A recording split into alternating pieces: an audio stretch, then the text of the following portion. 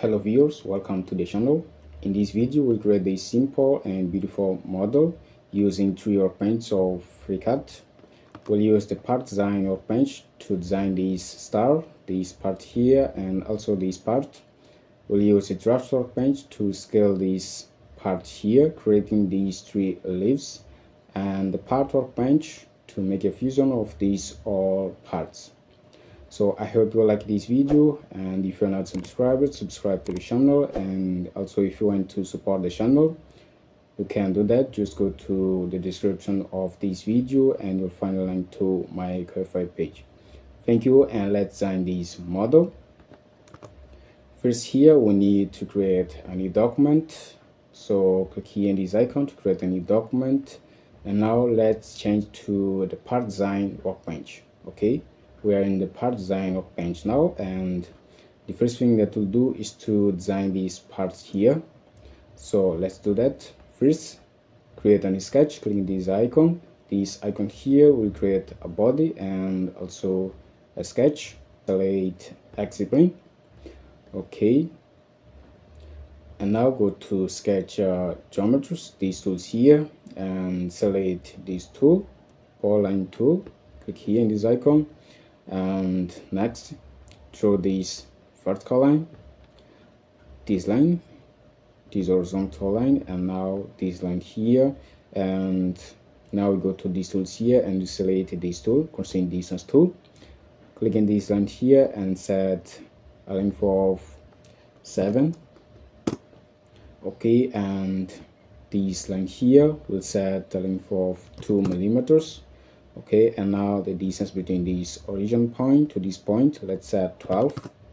Okay, and now escape and drag this point here this way, and select again this tool, constraint distance tool, and now select these 2 points and set a distance of 8 millimeters. Set 8, and as you can see, this sketch now is full constrained, as you can see here. So now we can leave this sketch, no problem. Click here in this icon and press home, and now what you do is to create a revolution of the sketch. So what you need to do now is to select this edge here and then revolution tool, press home, and as you can see here we have these parts here. So click OK, and the next thing that we'll do is to create a dentum plane here. So clicking this icon here to create a dentum plane, and now we need to set the attachment of this plane here. So the first thing that we'll do is to select this vertex here, select this vertex, and then select this edge here. Okay, and now to escape this problem here, what you need to do is to select this alignment here. Okay, and now if we change to the front view here, what we'll see will be this plane here attached in this edge here. So now press home and click OK, and the next thing that we'll do is to create a sketch in this plane here. Click in this plane and create a new sketch. Okay, and next thing that we'll do is to extract this circular edge of this part here. Select external jump tool and extract this edge. As you can see, is not possible. For me, is not possible. So what I will do is to press home, and as you can see, it's not possible. So now I press Alt and I rotate this model and I extract this edge here. Switch to the full view, clicking this icon, and now extract this edge and press home. As you can see here, we have these 2 circular edges here. So now close the sketch and hide this dentum plane here. Select this plane and spacebar, and now double click in the sketch. Select arc tool, click in this horizontal line and draw this. Okay, and next select line tool, draw this line in these 2 points here. Okay, and next here we'll set the size of the sketch here and also the placement. Select this tool here. No, first select this tool, click in this arc and set a radius of 4 millimeters. Okay, and next select this tool here, constraint horizontal, and now select this point and this center point here, and let's set a distance of 7. Now this point and this point here, and set 5 millimeters. Okay, as you can see, this sketch is full constrained. Let's leave this sketch, press escape 2 times. Okay, and now let's create a pocket using this sketch here. Select pocket tool, and as you can see here we have this pocket, so click OK. And next, let's create a fillet in these 2 edges here. Select this edge and control, select this edge here, and now fillet tool. Let's set a radius of 1, no problem, click OK. And the next thing to do is to create a polar array of this pocket and this fillet. So what you need to do is to go to the model tab, and here you need to select the pocket first and then the fillet, control and select the fillet, and now select this tool here, polar pattern tool. Okay, the first thing that we need to change here is the axis of this operation. So click here and select the z-axis. Okay, now as you can see we have 2 pockets here. Let's change the currency here to 6. As you can see, now we have these all pockets and fillets, so click OK now. Okay, now we have our first parts. Okay, click here and make a double click, and the next thing that we'll do is to scale this part here, creating these 3 leaves here. So now let's change the workbench. Click here, change to the draft workbench. Okay, and the first thing that I like to do is to hide this grid here. I don't like to work with this grid, so I click on this icon to hide these all grids. Okay, and now let's scale this object. First we need to select the body in the tree view, and then we go to this tool here, scale tool, click on this icon. Here we'll press enter 3 times.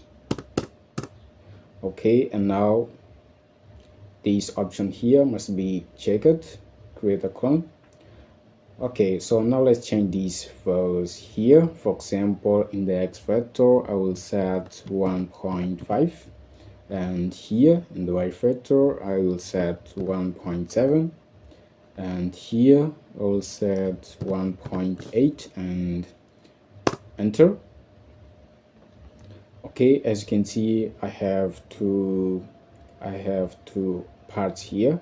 Okay, so now what we'll do is to change the placement of this clone here. Select this clone and go to base, placement and position. Here we'll change the value of the Z position to -10. Okay, and enter. Now as you can see we have this. Okay, and now let's create another scale of this body here. Select the body in the tree view, and now scale tool, press enter 3 times.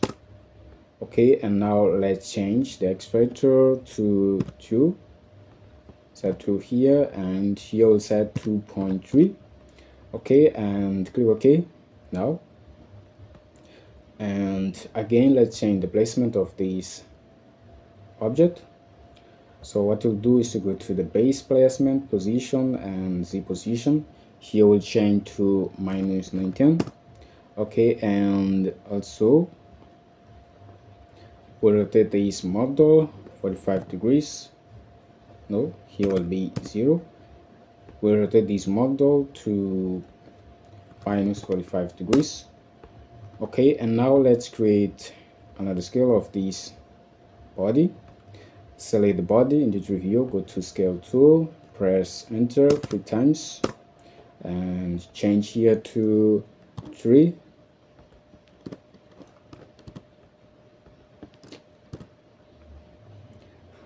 now click OK.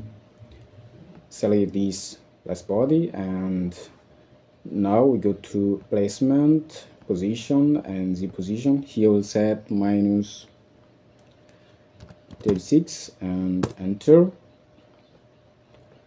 Okay, and now we rotate this model, we rotate this body minus 45 degrees. Okay, as you can see here. Okay, now we have these 4 leaves here, and any modifications in the spot here will be reflected in these all clones. So let's see that. Double click in this body.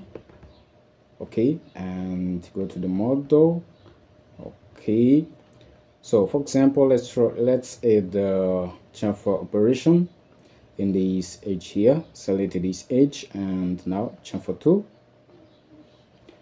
Okay, let's change the size of this chamfer to 0.3. Okay, and click OK. Okay, as you can see, we created a chamfer operation in this body, and the operation was reflected in these all clones. Okay, so okay, now let's make a fusion of these all parts here. Change here to part workbench. Now select these all bodies, these all objects, and select union tool. Okay, now we have this one part here, fusion part. And next, let's change to the PartDesign workbench and create a body and a new sketch. This sketch here, for this sketch, let's select axis plane. Okay, and now select rectangle tool and draw this rectangle in this way. Select constraint distance tool, set 6 millimeters for this horizontal line here, and the distance between this line to this, the distance between this point to this point here, let's set 10 millimeters, and from this point to this origin point, let's set 55, and then close this sketch and now select revolution tool. Okay, click OK now. Okay, so now I have this part here. Okay, and now let's design this star here. Go to the document and create another body and a new sketch. Let's select axis plane for this sketch, and now we go to sketch geometries, and here we need to click here and select this tool, and now click in this vertical line and draw this sketch in this way, and now escape and select this all sketch here, and let's change these all lines to construction lines. So click here in this icon. Okay, and this icon must be a construction line. Click here, and now let's hide these all constraints and select polyline tool. Okay, and next draw this sketch.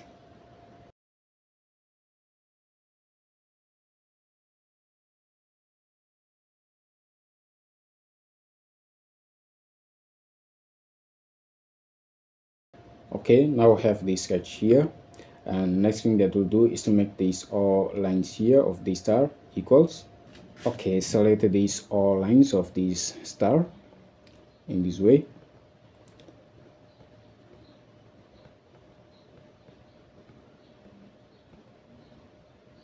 Okay, and now equal constraint. Okay, in this way, and now as you can see, we have 1 degree of freedom here. So we have to constrain this dimension here. Select horizontal distance tool, click in this line here and set a length of 6. Okay, and now select vertical distance tool and this center point here, or we can select this point and this origin point, and we'll set a distance of 11. And let's close this sketch now, And now let's make extrusion of this sketch. Select pad tool. Let's add 2.5 millimeters and smart to plane. Let's add 2 millimeters here and smart to plane, and then OK. Okay, and now create a new sketch. Let's select twice the plane here. Select rectangle tool, and now click on this origin point and draw this rectangle. Select constant distance tool. Select this line here and set the distance of 0.5, and this line here set 1 millimeters, and then close this sketch. Okay, and now we'll change the attachment of this sketch. Select this sketch, and click on mouse and select attachment editor. Click here this button and select this edge. Okay, and normal to edge. Okay, in this way, and okay. And now select this sketch here and we go to active pipe tool. Now we select this, we click in this option, we click in this button to edit this all edges. Click here and select this edge, and this select this all edges.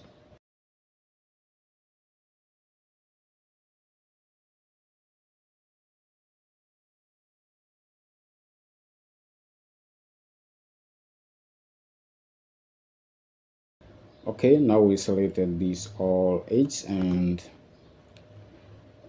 we need to change the corner transition here to ring corner. Select this option, and now it's okay. Click OK. And now let's mirror this active pipe operation. Select this operation and mirror tool. Okay, here we'll select axis plane, change the plane to axis plane, and you will see this. Click OK. Okay, and now we have this design finished. Okay, so now what we can do is to change the appearance of these parts here to look like this part here. So let's do that. First, let's rename these all parts here. For example, this part here will be, then click on mouse and select rename. This part here will rename to star.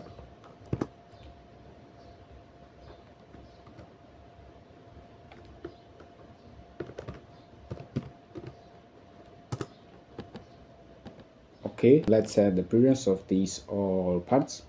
So now select these all parts and then click on mouse and go to appearance option. Change here to plastic material. Okay, and also decrease these values. Let's change shape color here to, for example, this color here, and okay. Okay, and now let's add the color of this star here. Select this line and go to shape color. Let's change to this color here, and okay. And now select this part, go to shape color, change here to, for example, this color here, and okay. And now close this panel. Okay, and as you can see, now we have these all parts with these colors. Okay, so it's okay. We finished the design of this model. Thank you for watching this video. If you liked this video, please leave a like, a comment, and share this video with your friends. And if you want to support the channel, there's a link in the description of this video to my Ko-fi page.